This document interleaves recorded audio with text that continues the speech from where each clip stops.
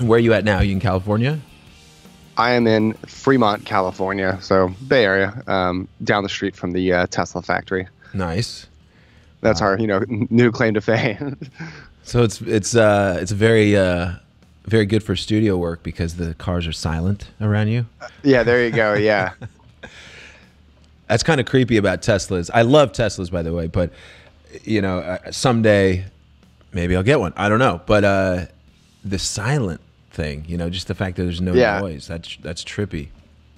It's funny because I have a hybrid CRV, a Honda CRV, and what I learned about that and the Tesla is that they have to manufacture a sound that has to play at a basic decibel level in order to be safe, so that people can at least hear some sort of car. So I have this manufactured hum sound for my car that everyone's like, what is that sound? It's awesome. It's yeah, that's they manufactured it to be a good, cool sound. It sounds like some angelic choir. It's pretty bomb. Yeah, that is interesting. There's all sorts of probably psychological things that have to do with the engineering of these big things like cars.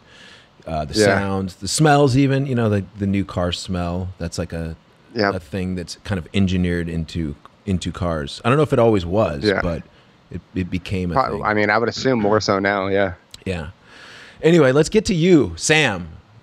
Yeah. Sam, hey, by the way, what are those headphones? Those are huge, awesome headphones that you're wearing. I'm curious. These are Samson SR950s. They're really old. I've had these forever. Yeah, they look cool. Back in the day, I want to say early 2000s, I was sponsored by Samson. Okay.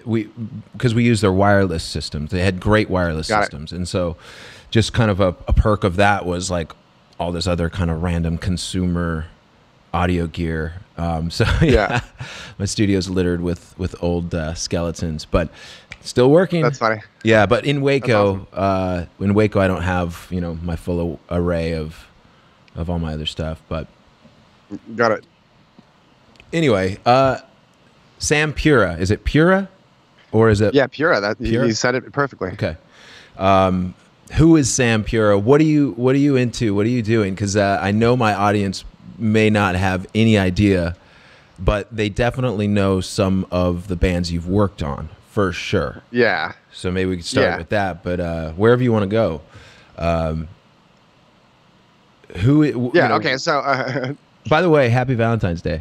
This is coming. Okay, got it. So good. I'm wait, what? It's Valentine's Day? No, it's coming out. This is coming out February 14th on Valentine's Day. I didn't plan that. Just so happens that this is a Monday podcast, so every Monday we release. But what do you do? What do you do, Sam? So I am a studio owner, engineer, mixer, producer, songwriter, audio guy, essentially. That's how I would explain it to anyone who would be if any adult who would have no idea what I do or any relation to this. And I like to always use movies as a good analogy. So it's I like to be the executive director of films, essentially, when I make music. So I like to think of my artists as the screenwriters and actors, and I'm all right, great, you got a great story and you're a great actor, let's make a really cool movie now. So that's what I really try to do all day, is oversee the executive creative process of making songs into recorded material that brings joy to people's life, ideally, Yeah, absolutely. How did you learn to take it with that approach, Yeah. I don't know. It's kind of, I guess, a little bit through just the experience of making music all the time. I started playing guitars in bands and recorded a couple albums myself. And I was always more so the band creative leader guy. I was always just kind of in charge of doing everything musically and sound wise. And I was always really obsessed with guitar tones and tuning my drummer's drum set and stuff like that. So naturally I just had this curiosity about making records, and very early on got into really loving the sounds of different records and and I had a 7-disc CD changer, which is the thing that's apparently responsible for the loudness wars, because a guy like me would go through track by track through different albums and be like, this one sounds louder and better than this one. So like very early on, like listening to music, I would like was already gravitating towards like looking on the back of like albums and seeing who was the producer, and like having the the correlation of like, oh, this guy Jerry Finn like is on all of my favorite records, and like this guy Tom Lord Alge like mixed all, what is a mixer, So like I just naturally went down the rabbit hole of like of just studying and like obsessing over production. Like how old were you when you started obsessing over these kinds of details? Immediately, honestly, like once I really like started playing guitar and listening to records. So it was like probably like 12, 13 would be like the big like breakout era, because that's when I started playing music. But yeah, like I was like already like reading magazines all the time, like Guitar World, and like just getting really into like gear and like sound and production and records, and just like kind of like fanboying out over like linear notes, you know what I mean? And like today I would like call myself like an expert on like name an album. I could probably tell you who mixed, mastered it, and produced it. Like I like know everything about pretty much every record I've ever like checked out. I just like I won't even like check out a record unless I know who the production team is behind things. Like that's honestly how I find most of my music, because I'm like, I like this producer's work, I like this mixer's work, like I should check out this new record that they just did. And that's like how I've always found new material, That's so interesting, by the way, that technique and that approach to it. Can you name some of your favorites, some of your favorite producers? Yeah, like, I mean, you found some of your favorite bands from. I mean, like first records that I like listened to were all Jerry Finn records, which then got me into like learning about Ross Robinson when like Korn and Limp Bizkit was a thing, and then from there like going into like, okay, well, who's this guy like Colin Richardson who does like metal records, or like Andy Sneap, or then like Adam D from Killswitch Engage, and then you start learning about like the lower, like the guys who aren't like the big names, but like people like Machine at the time, and like then it's like Eric Valentine, who was like a local guy to me, and then like just I really started like loving the producers who were like the engineers and mixers of their own records, as opposed to like the Rob Cavallo or the Rick Rubin, or like the Howard Bensons, like the executive guys, like were never the guys that I was into. I was to the guys who were like doing the actual like engineering and mixing work. Yeah. So you weren't as much into like, say, a band. You were like where most kids get into like bands. I'm into this band, I'm into this band. Yeah. You were into like the producers and the Absolutely, yeah. That's crazy. Like when the Slipknot album Iowa came out, and like Toxicity came out, and it was like, these are both like Ross Robinson records, and Andy Wallace mixed both of these records. Like I was like into both of them because of the production team, and I was like 16, driving my car, like listening to those two albums. Like again, 6-disc CD changer, you know what I mean? So it's like, why does this Slipknot record sound better than my Atari's record or whatever? Like that's how I just like started really like obsessing over the production. Yeah, that's crazy. Yeah, for us, I can remember something you might appreciate. We were talking about going with a few different producers for the Ever Passing Moment, and we ended up going with Jerry Finn because we were listening to some stuff he did, and Head Trip in Every Key by Super Drag sounds amazing. And then it just it takes you on a journey. Like it's a great record, but that and Brian Gardner mixed that or mastered that record too, didn't he?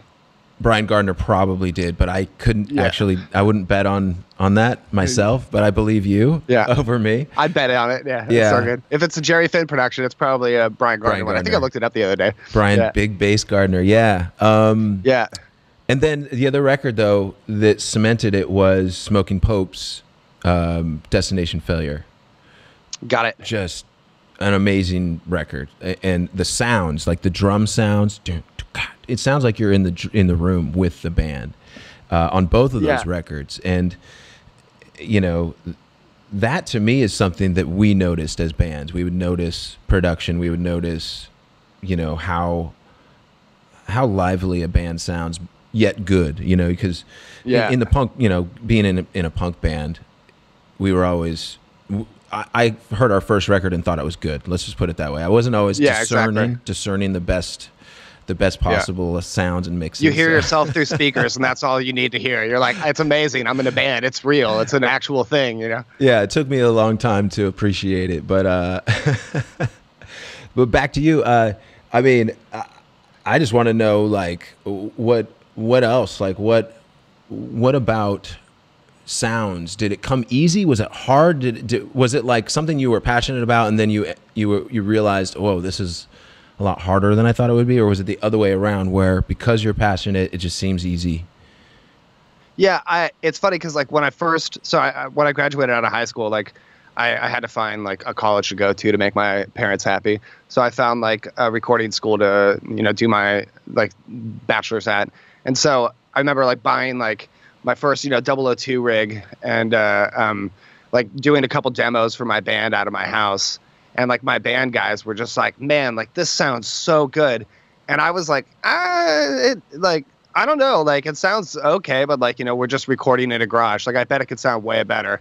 And so then like once I started recording at school, it was so odd because like, you know, we have like the Neve console and the SSL console and the tape machine and the blah, blah, blah. And like, so then, you know, I'm like working on like audio through the consoles and I'm just like, this doesn't sound as good as like what like I get at home. Am I tripping? And then I would take my stuff into the studio and listen to it. And I'd have lab instructors be like, dude, like, what are you using to record this? So like, it kind of came like awkwardly naturally to me, but I didn't like, I thought there was like a better thing outside of me. And then once I started touching that, it was like, actually, like, it actually sounds really good in my garage at home through my 002 rig. So like, I just like was very quick to like, not believe the hype of the studio gear and like the whole like, you know, the the pageantry of like, you know, making records and like studio gear and just being like, wow, I can actually like get really good sounds on my end. And I just like started really committing to that and like recording all my friends' local bands. And like then local bands became bands from out of state, and then bands from out of state became bands from out of the country. And then it was like, oh, this is like what I do all the time now. So just kind of was like a natural process for me. When did you move from your garage to like a real studio space?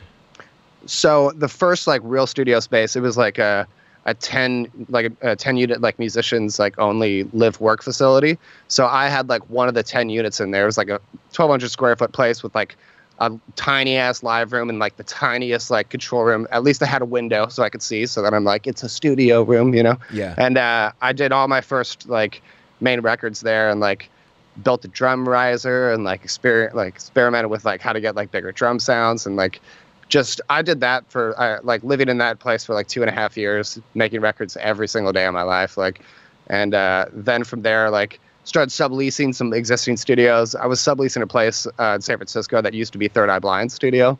And like, that was like really nice, but like so fucking expensive. So eventually like I found the place that I'm at now, which is like, I've been here like 11 years. I can't even believe that. But it's like a 1,500 square foot place. It's just a complete warehouse, had nothing in it. So I like begged my mom to like give me money so I could like hire some construction guy to like build my rooms for me. And so we did it, and I've just been here ever since. And like my landlord is super fucking cool. And like she calls me her favorite tenant. And so like we've been totally chill, no issues here. Like I can make as much sound as I want. Like never had an issue.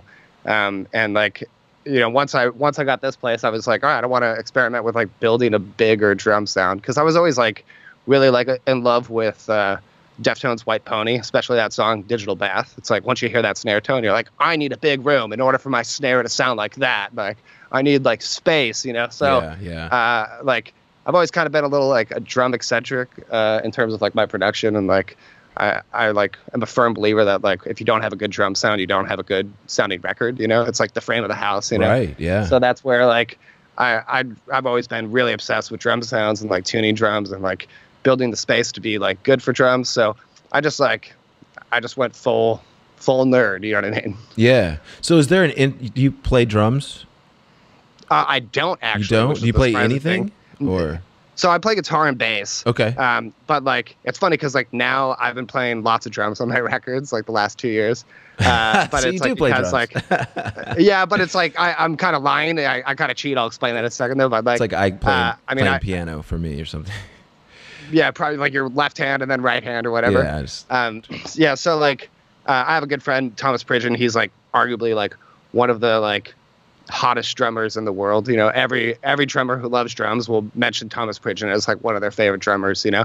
And so like after like working with Thomas and like a bunch of like these really good like talented drummers, like it's kind of hard to have like normal Joe show up and like try to play drums on his record. It's like, you know, I know it could sound a little bit better if we hit it a little bit differently. Yeah. So like I've always been really good at like tuning drums and like hitting a snare drum to sound and react like well in a room. So it's like I'll tune up a drum set and then all of a sudden like some guy will sit down at it and he'll play and I'm just like, it doesn't sound good. Like, hang on. And then I'll sit back down. I'm like, Jesus, that sounds so much better when I play.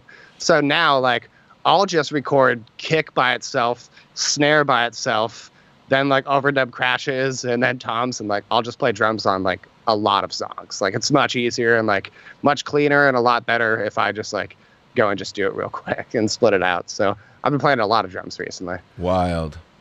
Yeah. The sounds are weird. Like getting different room sounds. Like it's a never ending process. Yeah. Tone is in the hands, and especially like with drummers, it's like, it's funny because like I worked on making a drum sample pack last year that I'm like trying to put into a plugin. And like, so I spent like all day, thought you played drums. Sorry to interrupt. Go ahead. That's fine. No worries. So like we spent like a whole week, you know, doing that. And it's like, I already had like my drum sound that I knew like was the go-to, but it was like a full week of like trying every single microphone and every single like preamp and EQ thing just to make sure that it was perfect. And so like, once we got that done, like for the last like few records that I've done, it's like I just recall those exact settings and then set up the drum set. And it's like I just like press input on Pro Tools and it just sounds incredible. It's like, this is amazing. And so sometimes like I've had a couple drummers like sit and like play through that setup and it's like, it does not sound good. Like, did I plug something in wrong? And then I'll go and like record a passage of me playing. I'm just like, no, it's definitely the drummer. The drummer is just not sounding great, you know? So it's just like, tone is very much in the hands, you know. Yeah. I assume you understand that, you know. I mean, that's the same thing. When I play the drums versus Yuri, our drummer for MXPX, it's night and day. And you know, that goes with guitars as well, and any instrument to a degree.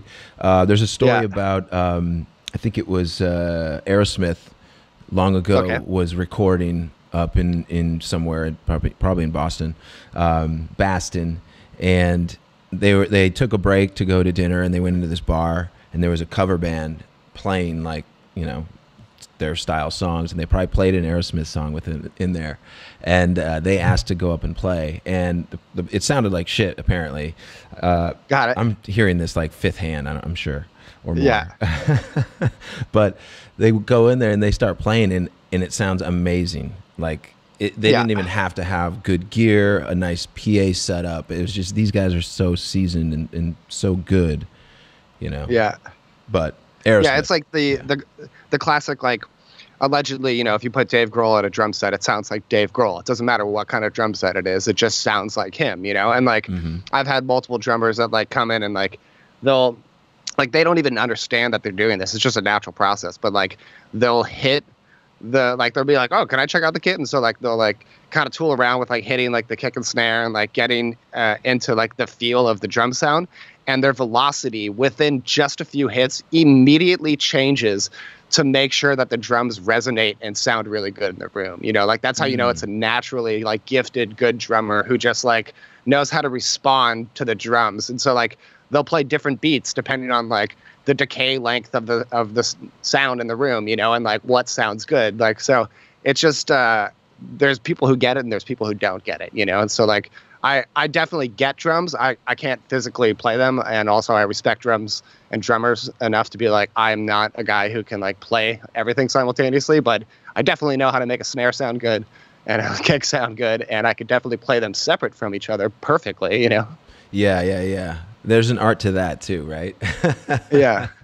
By the way, when you mentioned your drummer earlier, it's worth noting that he has probably the best ride sound I've ever heard of a drummer. Like his velocity and consistency with a ride is pretty incredible. Yeah, he's you know, he's an amazing drummer, super solid, and we keep pushing him harder and harder, and he pushes himself, by the way, but he's playing some. I'm like sitting here going, you know, on the bass, and he's like,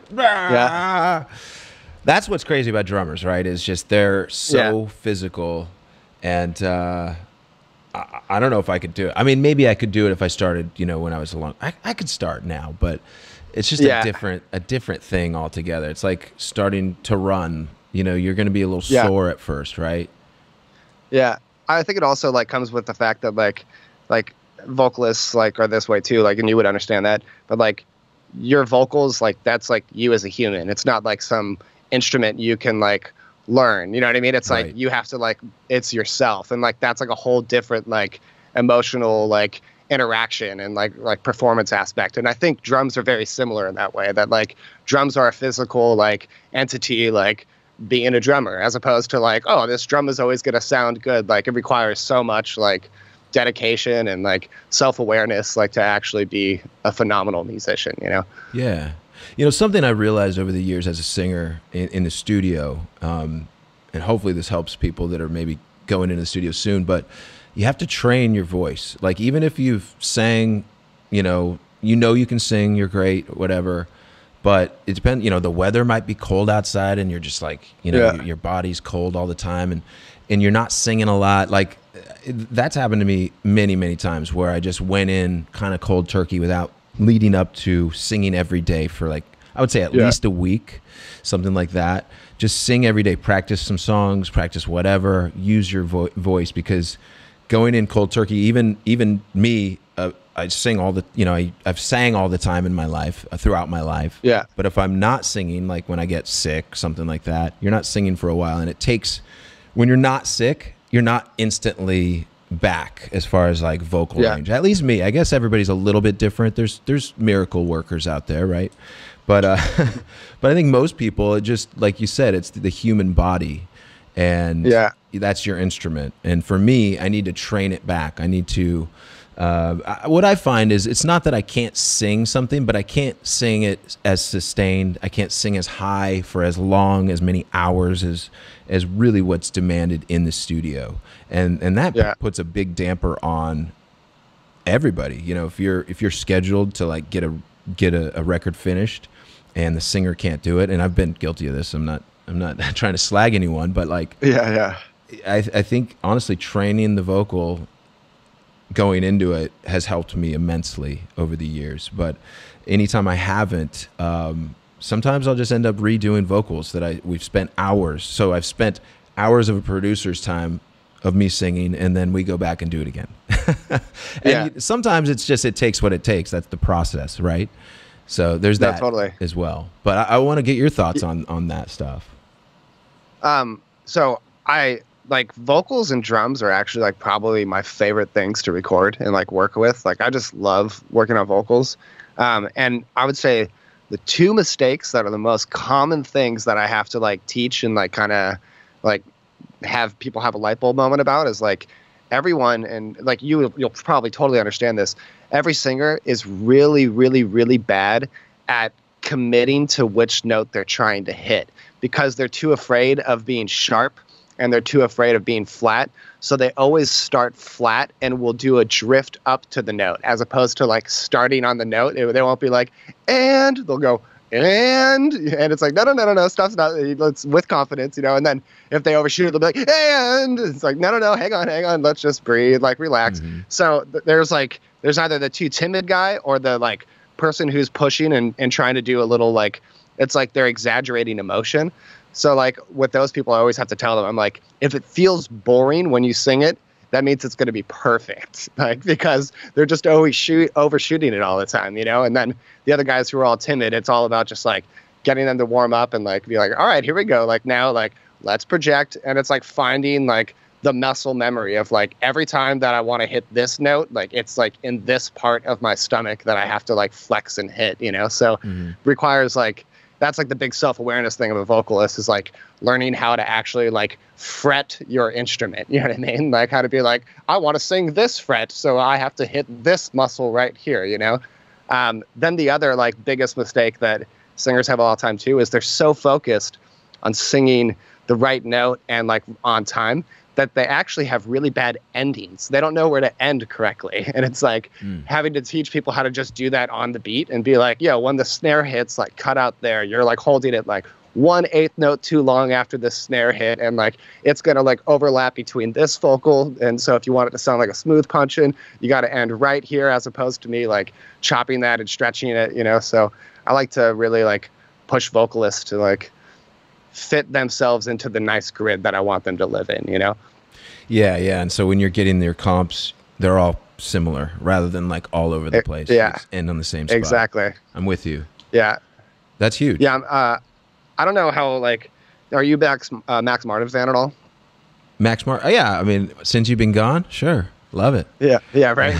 Yeah, technically Dr. Luke and Max for Since You've Been Gone. Oh, but, sure. Yeah, but both of them like are like the perfect examples of like I mean, Max is like really, you know, the older school with it, but it's just like you have to play the melody on the piano, and like the syllable count needs to match up to that, and like I just love like mathematically correct and lyrics and like vocal patterns. Like I think they're perfect, you know, like and like that's where like all these people, they always try to like do too much drifting, or they try to like just focus on the words as opposed to like the actual like melody and syllable counts. And it's like, this is like, so I have to like show people like lots of Katy Perry songs, or like lots of really like even like simple things like it's Twinkle Twinkle Little Star, as opposed to Twinkle Twinkle Little Star. You know what I mean? Like no, like having to like really like break it down to like the basis of like melodies, really simple performances, and like really like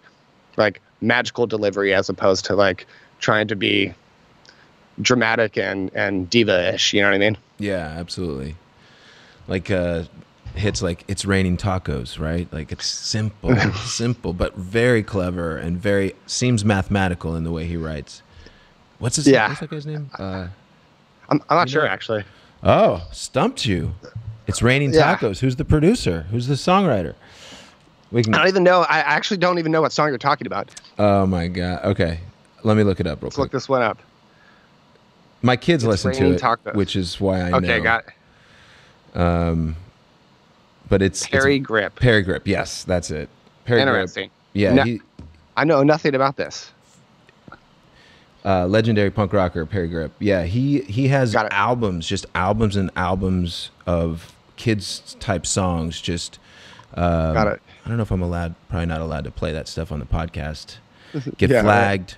Right. But it's all very. It seems like it's like little cookie cutter songs, but the lyrics are super clever. Like It's Raining Taco. Let me just look it up here. Yeah, you're gonna love it. You're gonna love this. But I already started. It's Raining Tacos from out of the sky. Tacos, no need to ask why. Just open your mouth. Amazing. And close your eyes. It's raining tacos. Like it's just like you hear that awesome. And you're just like, oh my God, so good. But that's great. Yeah, by the way, side note, a friend of mine showed me that the Presidents of the United States guy is also like, he does like baby music too. Because I just had a 6-month-old.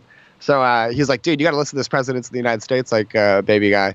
And also that's a nice Pants. Washington. Yeah. Yes, exactly. I've seen him live. It's pretty good, man. Yeah. Oh, nice, dude. Yeah. What a great group. Yeah. I mean, MX has played with presidents, but and then years later I had a kid and went to our local mall and saw Chris Ballou is the guy. And Casper Baby Pants. He was amazing, like really great performer. That's awesome. Really suited for it. He's the kind of guy, if you saw him on the Muppets, you'd be like, that makes sense. It would make total sense. Yeah. Talking to Kermit. Exactly. That's what I saw. Like once I heard that it was him, I'm like, oh, that makes a lot of sense. Like he seems like he would go on Yo Gabba Gabba and write songs for that. You know what I mean? Yeah, absolutely. And there's a lot of punk rockers like doing kids shows and kids music.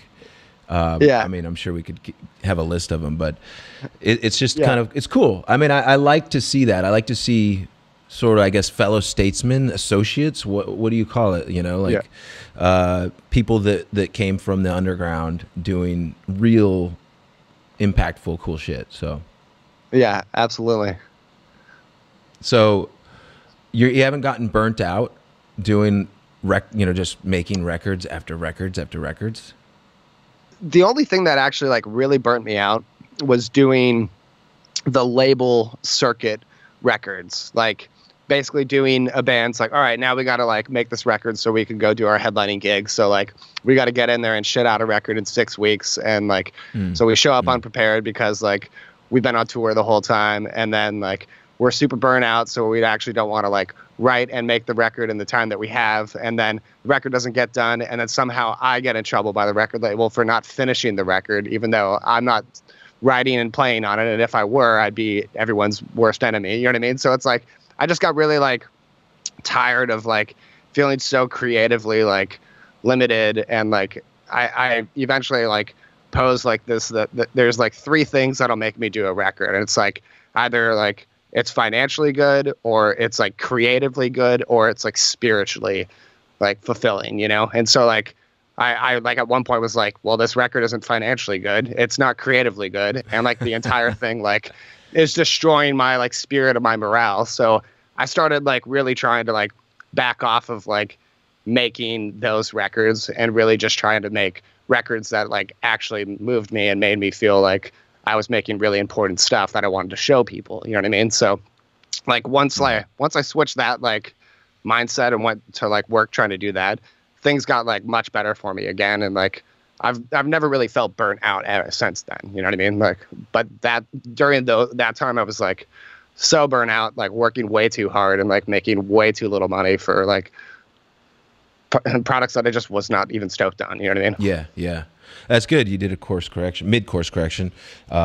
Yeah. What I mean, making records is it's cool because it is the same kind of thing over and over, but it's also new people and it's new songs, and it's, you know, your old people coming back for new songs, you know? So it's like, that's again what I love about being an artist, but what I love about being a creative person as my main source of income, is just getting to do different things. You know, I get to make a record, I get to, you know, go play live shows, I get to go make videos, and you know, it's just like, how do we make people stoked on what we're doing? You know, like that's the idea. Is like, if we're stoked about this song in practice, then I'm hoping that, you know, that it translates also to the audience. But first and foremost, it starts with us. Yeah, that's how I always think about it too. Is it's like, I mean, it goes back to like me being the kid in my car at 16, like stoked to like check out a new album from a new project, you know, and like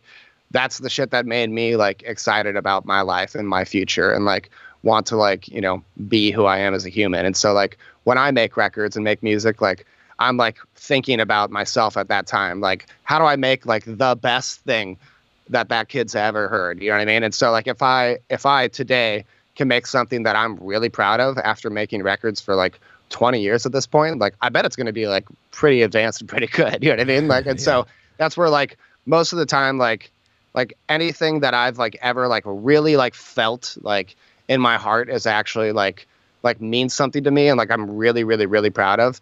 It always ends up doing really well. Like, and it ends up like getting like a lot of good traction. You know what I mean? So like, and every record that I've like felt that way about like has been successful, and like more successful than I even imagined. So that's where like I just really like shoot to make myself land on that sort of creative like and spiritual fulfillment at the end of the process, you know? Mm-hmm.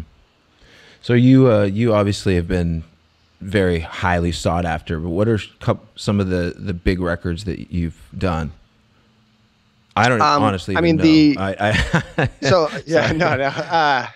So like the first thing that I ever did that was like, that like put me on the map was, there was a local band called Heavy Low Low, and they were like a MySpace like screamo band who like had they had like some major like success immediately, and that was like, I made a 5-song demo for them in my garage. It got picked up and put out, and then they started touring the world and like getting a good buzz. And then it was the classic thing, like they got signed, so then their manager's like, I have a buddy who like produces records, so you're going to work with him on the next record. And so they do that, and then they're like, that was completely like not fun. Next time we're totally just going to make a record with Sam again. And so like that like kind of made me like immediately have this like confidence of like, oh, like I'm already like doing tight shit, and like already seeing the magic trick of like, once these bands get scooped up, you know what I mean? Like they're all being taken advantage of somehow, you know what I mean? And like, so it's like, the reason they're being signed is because the people liked the material that they made. So then they're like, you're going to change everything and work with a different creative team now. It's like, that never works. You know what I mean? So at least I like had that like insight early on. And so that's where like I really like found myself like building good relationships with people from the beginning. And so Heavy was the first band that like really put me on the map. Then the second band would be The Story So Far. They were just a local band out here, like some high school pop punk kids that like, they came to me and they were like, we want to make like a serious like EP. And so it's like, okay, great. Like, and that's also like one of those really fun challenges where it's like, okay, like you want to make songs that compete with Blink-182, New Found Glory, Yellow Card, like Jerry Finn, I'm coming for you. You know, Tom Lord Algae, like you better watch out, you know? So like, that's like a lot of like me putting in all that like research of like production and just like being like, great, I'm going to try to make a record that sounds better than those records. And like that makes me creatively fulfilled. And then people are just like, man, this fucking new pop punk band, The Story So Far, their record is killing it, you know? So like, then that like creates the buzz and all of a sudden I have more of those projects coming to me. So I did like the State Champs debut album. Then I did a record with this band called Basement. They're from the UK. I did their like first 2 albums, and then they got signed to like Warner and went on tour with Weezer and the Pixies. And like, that's another fun one where like Basement comes in and it's like, okay, like, so like I'm feeling like Pearl Jam, like Foo Fighters, like Jimmy Eat World. They're like, yes, exactly. Like make our records sound better than all those bands. It's like, okay, great. And then all of a sudden they're on tour with Weezer and the Pixies. You know what I mean? It's like, all right, tight. Like, so like I've always like really had this like fun of like building the thing from the start into a thing, as opposed to like Metallica, come work with me. You know what I mean? I'm not trying to like go to the top and like convince some like big ego project to like take me on as their producer. Instead, I'd rather like build something from nothing and have a band become a thing, you know? So, like then after that, like I made a record with The Dangerous Summer. I think, you know, AJ. Love those guys. Yeah. But yeah, like, yeah. So like that was like a fun record too, where it's actually like a little bit too from work. Yeah. Cool. Yeah. Good So yeah, like Dangerous was fun in terms of like, they kind of like reached the point where they're like, we've been on the same label the whole time. We've done everything they've ever said. Like nothing's ever really worked out. We just like want to make a really good like record. It's like, all I want to do is make a really good record. I hate the whole label game too. Like, let's just make a good record. So, like, I'm really proud of the record we made. And like a lot of people like still hit me up about that record and like basically call it like one of the most like, you know, emotionally like fulfilling, like nostalgic, like Dangerous Summer records that these people have heard in a long time. It's just like, it hits people in the feels, you know. It's like good. That's what that record was about. Which record? It's called Mother Nature. Oh yeah, that's the one I started with too. I'm a fan. Yeah, I mean, it's great. It's some of their hell yeah. Way Down, or what was it called? Way Down. Yeah. Damn. Yeah, Way Down. Yeah. Yeah, I was just fan. Yeah, that's a good song. I was gushing on AJ when he was on the podcast about that song, like just like that. Hell yeah. Still, yeah, you're right, man. Good job. Good work. It's funny because like, you know, that's like a song where like they write that song and I'm just like, you know what? This song reminds me of like Third Eye Blind in a good way. Let's like add a snare hit in the beginning, then start that, because I want to beat this one Third Eye Blind song, which is that song Good For You. And it's just like, ja, ba, ba, ba. I'm like, this song's kind of like that. Let's fucking make it like that Third Eye Blind song, you know? So it's like, I always like really having like an enemy to like fight and go to battle with in my mind. You know what I mean? It's like Third Eye Blind, I'm going to destroy you. You know what I mean? Like I love like picking these, like, you know, like, have you ever watched The Last Dance with Michael Jordan? The documentary? I haven't watched the full thing, but I've watched a couple episodes. Yeah. That's your mentality, Jordan? Like, You're that's Jordan? one of my favorite. Yeah. Like, I mean, like when I watched that, I like really relate to Michael Jordan and the fact that like he's so competitive and like he has these like fake beefs that he creates in his head that like drives him to be the best in the world, you know? And so like, I'm one of those guys where like, I want to be an amazing engineer and I want people to like hear my records and be like I was as a kid and be like, I like this record, and this record. What do they all have in common? This guy, Sam Pura's name is on all three of them. Like, what does he do? You know, like that's what I would like to accomplish. You know what I mean? Okay. So let me ask you, how do you get better? Say you got that inner dialogue. I'm going to be Third Eye Blind or whatever. How do you actually do that? Like, if you don't know how to, I mean, obviously you kind of know how to do a lot of things just inherently from all your years, but is there some was something you actually do? Do you just do some research? Are you these days? Is it just YouTube? Do you look it up like I'm like me, looking things up on YouTube? Yeah, I mean, like in the past, it would have been like, you know, Gear Sluts, Sound on Sound, Mix magazine articles, like anything that I could understand to like, you know, understand the signal process. Like I'll give you a good example of like something now. Like recently, like I got really into like there was a record a couple years ago that came out. Are you into that band, the 1975? I've heard a couple songs. I like it. Okay, so like but I guess not. like one of my favorite bands. Okay, like, okay. And so they had an album that was coming out, and I like couldn't wait for it. And the week before their album came out, this pop star Charlie XCX's album "How I'm Feeling Right Now" came out, and I listened to that record, and I'm not even joking, man. Like when I was driving home one day after work, I was like having like a frustrating day, like working with like some guitar player in like some band, and I was like driving, listening to that record, and there was one song that came on that I swear to God, I pulled my car over, and I was just like, what the fuck? This song is so fucking good. Like, it just blew my mind. I had to like stop and listen to the song, and like that production, like it like changed my life. And it was just like, wow, like this is like one of the best sounding records I've ever heard. Like, this is like, what are these sounds? What is going on inside of here? And so then that sends me down the rabbit hole of like, who's the producer on this? Like, this guy, A.G. Cook. Who is A.G. Cook? Like, YouTube videos, read everything about him. You're talking about the Charlie song? The Charlie... Yeah, the Charlie XCX album. XCX, yeah. Yeah, it's an album called How I'm Feeling Right Now. So, yeah, then I look up, who's this guy, A.G. Cook? You know, and he's her, like, producer and songwriter on there. So then I find every article, like, an interview with him, like, listen to every single one of his albums, listen to every single album that he's ever produced, like... study him. Okay. And then there's another guy on there who's named BJ Burton, and he's like another songwriter and producer. It's like, who is BJ Burton? So I look him up, and all of a sudden look up his old posts that he would make on Gear Sluts asking about like Mars Volta drum tones and stuff. It's like, oh cool, like this is like a normal like rock guy, but then he like goes on to work with Bon Iver and like starts like making weird recorded like sample music that just like is like, to me, I'm like, how do you even make music out of like these sounds? Like, this is like the craziest shit. So like I've been obsessed with like A.G. Cook and BJ Burton over the last few years, and like just like any single article that I can get, any sort of tidbit of like what software, what gear, like what is going on, like I'm like I just want to know all of that. Like I'm just so obsessed with it. And so that's like, you know, like that dude BJ Burton, it's like, all right, like he put out this new album from this dude No Realm that I really like recently.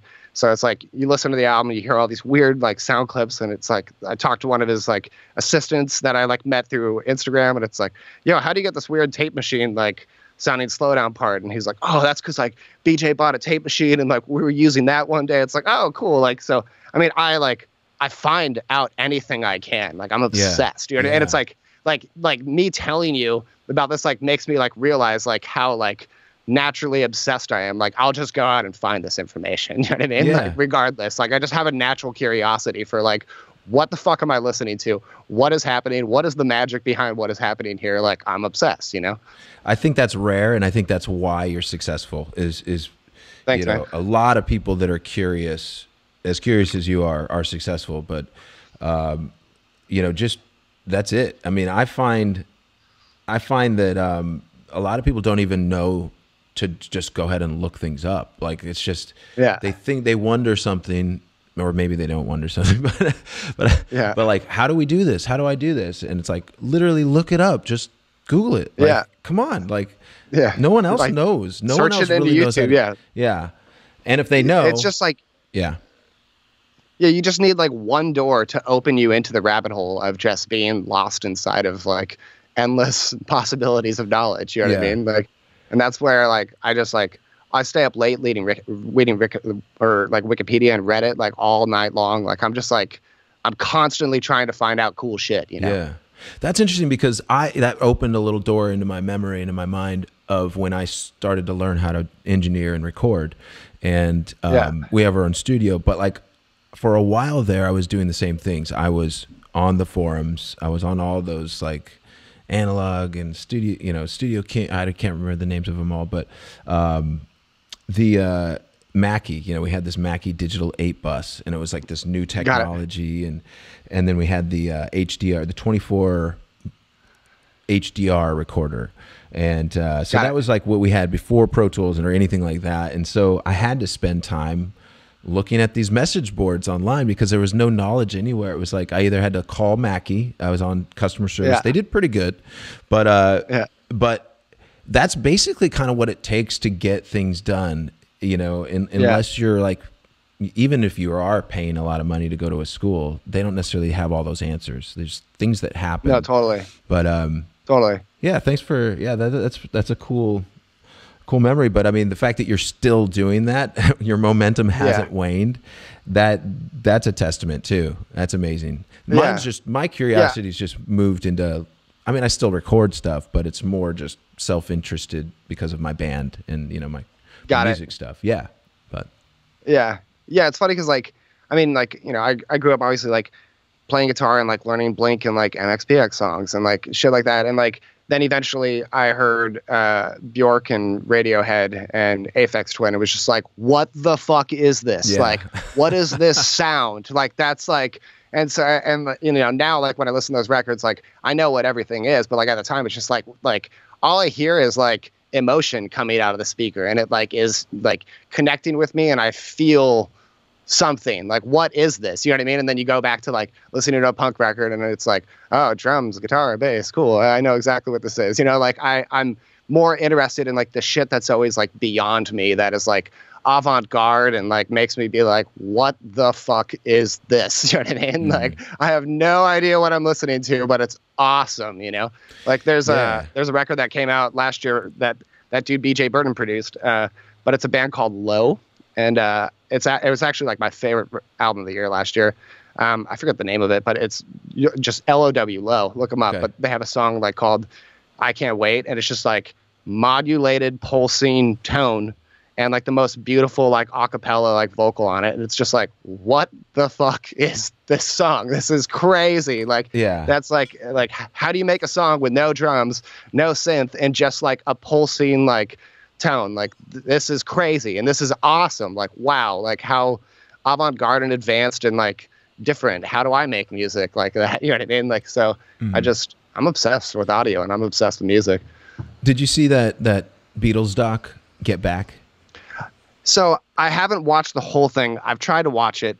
I don't know what about it like hasn't like captivated me. I'm like a big Beatles fan too. Like I had like a big like Beatles like deep dive in my life. And so like watching it was just kind of like, I don't know. Like I could tell it's cool, and I could tell that there's like some cool stuff to learn in it. But I'm just like, for one, I consider that like the Beatles' lamest album. And it's like, oh, you're gonna give me like a 3-part like documentary about that album? Like I'd rather like have seen a documentary about like Abbey Road, like Revolver, or like Sgt. Pepper's. Like this album, this Let It Be album, this one sucks. You know what I mean? So, but like it's cool to watch their interaction. It's also cool to watch like Glenn Johns like not give a fuck about like mic placement or anything. It's like Jesus, like they're so like punk in that way.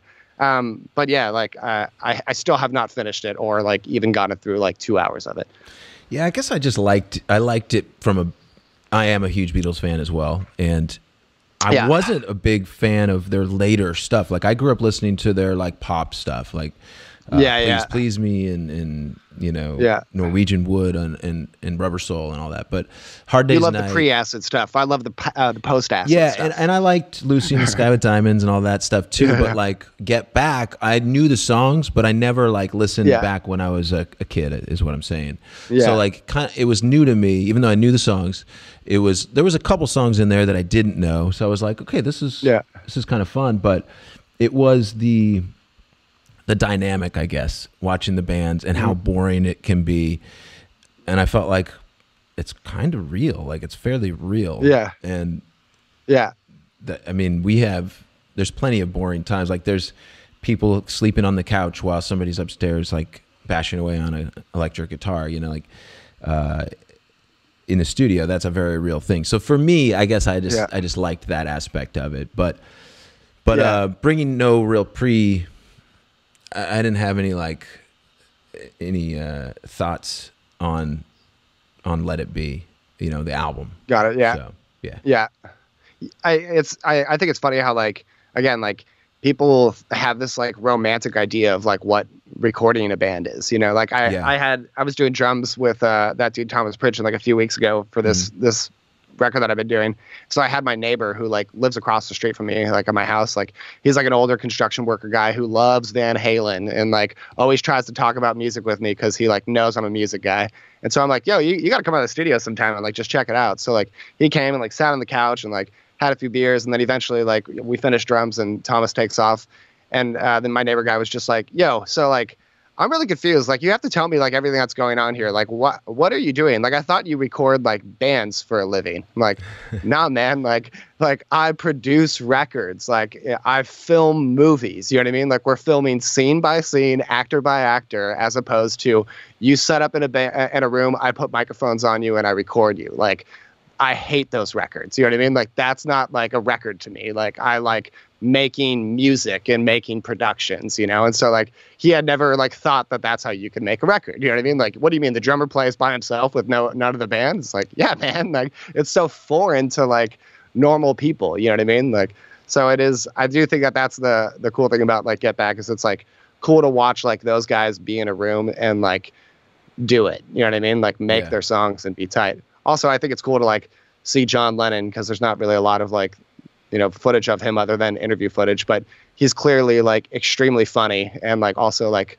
not like a dick. He's like a really like funny, like sarcastic guy who like seems like he was a lot of fun to be around, you know? Yeah. I liked seeing John because you know, everybody always says he's a dick, you know, and you're just like, yeah, exactly. I can tell exactly. he's just trying to have a good time. And you know, it's got to be extremely awkward to be that famous, right? Even back, back then. Yeah, it's like the classic, like, Paul's the guy in the band that has like too much anxiety that he's like vocalizing at all times. It's like, relax, dog. You know what I mean? And then like John Lennon's the guy who's like, whatever, like stress isn't even a thing to him. He just makes a joke about it. And then he's like done being stressed out about it. And then like George Harrison is like obviously like such a deeply emotional person that it's like really challenging for him to like communicate in an effectively kind way because clearly he's having the worst time of his life and he doesn't want to be a dick because he's not a dick. You know what I mean? But like he's like doesn't know how to like not be the sour guy. And then you got Ringo who like literally couldn't give two shits about anything. Is like the most emotionless dude. Like there's no emotion in business. There's no emotion in music. Like he's just there to like do whatever's there, you know? So it's cool to like see all their personality types kind of come through. Yeah, I enjoyed it. I think they did a good job. Before we go, I want to ask you about Brian Eno's oblique strategies. Yeah, that's a unique question to ask me. How come you asked me that? Well, because I saw you said you got a third set the other day.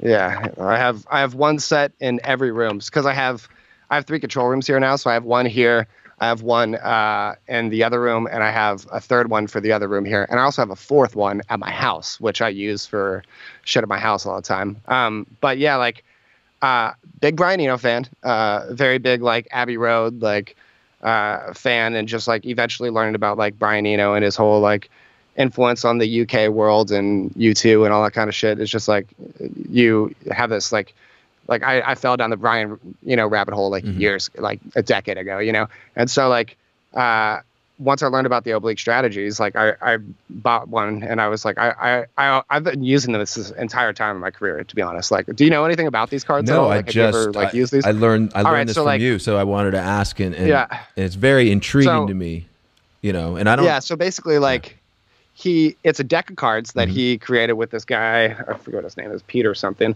But basically, there are a bunch of cards that just have completely like oblique suggestions on there that force you to act intuitively. So like, let's say I'm working on a song right now and like we're having a question about like the tempo. Is it too fast? Is it too slow? Like, what do we think? Well, I'll pull a card and the card here says only a part, not the whole. It's like, okay, well, what part of the song is maybe the one that we should change the tempo of as opposed to the whole song? Like, I wouldn't have thought of that, but like it suggested that. And like, therefore, like I'm using my own intuition on how to like read and respond to these cards. So I had a friend's band who like, they made a record with Chris Walla from Death Cab for Cutie.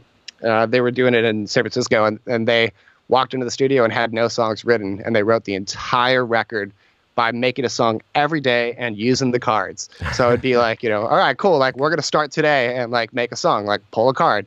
So it's like the card is, be extravagant. All right, play like the most extravagant drum beat that you could ever think of, and like, let's do some weird thing. That's tight. Okay, like, what should we do next? Like, okay, it says remove ambiguities and convert to specifics. Okay, well, like you keep improvising on that one drum fill here. Like, let's like nail that down and make it like this. Okay, cool. Now that that's solved, like, what do we do next? Like, okay, this card says don't be afraid of things because they're easy to do. Yeah, let's go back to that easy riff that you said was like not that cool because we were trying to be extravagant, and like let's throw that into this part. Like you could just you see where I'm going. You know what I mean? Like there's no like creative block. Like you can immediately just like have a good time and stay inside of the intuitive moment as opposed to like feeling creatively like, you know, sheltered or whatever, you know? I like how it allows you to, it gives you the idea. So you start extravagant, but then you totally can ditch that and go simple for that part or whatever. So it's just a matter of just getting through, you know, from point A to point B, right? I love that. I'm gonna get some. I'm gonna get some. Yeah, you should, man. There's also, they have an app. You can get it for your phone too. Oh, that's cool. Yeah. That's probably more me. Okay. I like to have so as well. I think it's time for me to tell you my story about you guys. Okay. I think you'll like this. All right. So I was 12 years old. I think I first started playing guitar when I was like 12. And I had this friend who played drums, and we both went to school together. And he was like, dude, I play drums in this like youth group like band. You should come. Like we play every Wednesday. So I like went to the youth group, like would watch them play, and it was like they're pretty cool. And like everyone like loved MXPX and had like MXPX shirts all the time. I'm like, who's this MXPX band? And they're like, oh, dude, like you got to get an MXPX. So I like eventually dove down the MXPX rabbit hole. When I got my first guitar, I put an MXPX sticker on it, and the first song that I ever learned, first like guitar lesson I ever had, I brought in a tape that I made of I'm okay, you're okay. It was like, teach me this on guitar. So that was literally the first song that I ever learned on guitar. And so after I like learned that, I was like, yo, you guys, like, I know how to play this MXPX song. Like, let me like start playing songs like in the youth group. So eventually was like playing along with them. That's like how I actually like really started playing guitar. And then the first show I ever went to was at the Fillmore, and it was you guys, the Ataris, and Shades Apart, where like that Ataris album, Blue Skies, and then Eyewitness was the Shades Apart album. Both of those albums like were what they were touring off of. Fucking phenomenal albums, like changed my life. Like, and so like that's where it's like the Ataris album. Who is this guy? Jason Livermore. Oh, Blasting Room. You know, like learn about Blasting Room. Who mixed this like Shades Apart album? Andy Wallace. Like learning all about like mixing Andy Wallace and shit. So yeah, MXPX is like the intro to like my rabbit hole of the music world. Wow, that's insane, dude. Amazing. That's a pretty great wild, story, right? Sam. Thanks. Yeah, that's cool. That's cool. Yeah, man. Yeah, that's cool. Yeah, exactly. Simple but pull cool. off one there. Yeah. Yeah, man. I'm sure so many people screw that up. It's like, you know, it's just a right way to do it. Yeah. How fun, man. Yeah, amazing. The Fillmore, and also being like 13 and just like I remember like my dad was like, this band was cool. They're kind of like Green Day. It's like, yeah, Dad, like, this is punk music, Dad, you know? Yeah, so funny. yeah. Green Day was great. I mean, we saw them early on too, and they were always great. So dude, thank you. Okay, so then I have one other question for you. All right. So because I've never actually talked to anyone who's ever worked with him. So I'm curious, like, what was your experience like, and what would be your main takeaways from working with Jerry Finn? Jerry Finn was so funny. He always had great stories, great storyteller. Yeah. Which that's like such a sad thing about it. Cause like, he didn't really do too many interviews. He was so busy at the time that like, he wasn't really like chalking up fucking Sound on Sound articles and stuff. Like there's not like much press out there with Jerry, you know what I mean? And like he like seems like everyone who talks about him is just like, oh, nicest guy, would love to talk and like share stories. It's like that's so sad that like we don't have any of those, you know what I mean? Like because he seems like such a great guy with like such a wealth of knowledge, you know? Yeah, Jerry was great. He was a drummer. He would definitely like, we had this assistant up in Seattle. We recorded at Robert Lang's up in Shoreline. Okay, yeah. And this was for the Ever Passing Moment. And we did drums, and he hired Sean O'Dwyer to engineer. So he, you know, I think once he started mixing, you know, he mixed that Green Day record, Dookie. And then that was just sort of like blew everything, you know, probably more than I do about his career. But he was cleaning a toilet when he got the call for that. They were like, Jerry, you want to mix this punk band from the Bay Area that Rob is calling about? Yeah, sorry. Yeah, exactly. So yeah, so we were recording up there, and like the assistant Chip was kind of he didn't know a lot, and so they would make fun of him and call him a mouth breather, things like that. Got it. Not to his face, but yeah, no, I got you. Sorry. But just funny every day.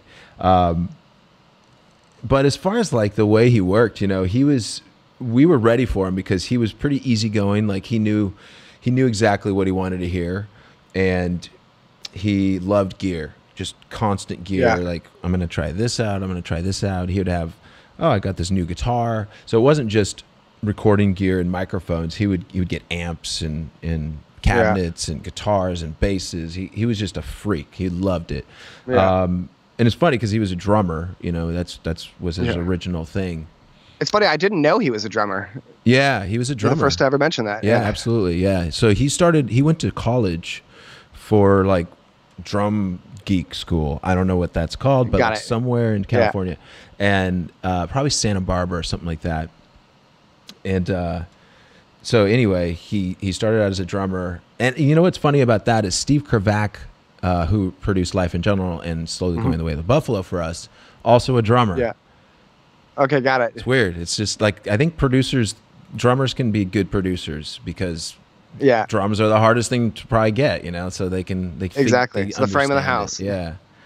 But no, I mean, Jerry, let's see, what else about Jerry? I mean, just so generous. He lived right across the street from like the House of Blues Hollywood that doesn't exist anymore. He lived up across the street, up the hill.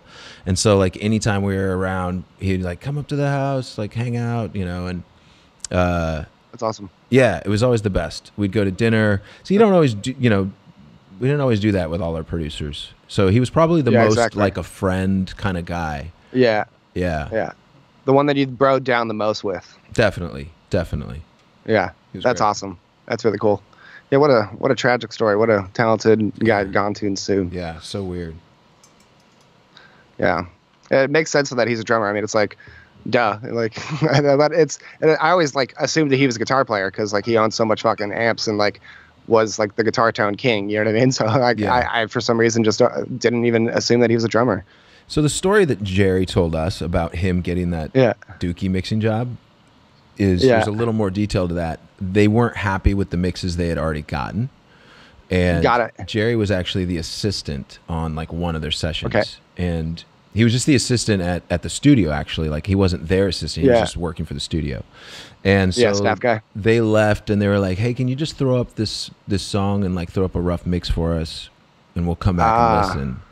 And he threw up, whatever this first song was on Dookie. And they come back and they're like, can you mix the rest of the record? He was probably in the toilet when they called him. Can you mix the rest of the record? It. That's so funny. That's amazing. Yeah. That's so awesome. Yeah, so he got his lucky break. And it's funny. How cool. A guy named, I can't remember his last name, Daryl, who was our assistant with Jerry. He was our studio assistant. He wasn't like hired by Jerry. He was just always there. Yeah. Another staff guy. Yeah, another staff guy. He was like the guy that would plug in all our stuff. He ended up being, he won like 3 or 4 Grammys for like mixing these like big records, like Mariah Carey type shit, That's awesome. So yeah, it's just like, it's cool to see that, like, and it keeps going. And here you are. Yeah, exactly.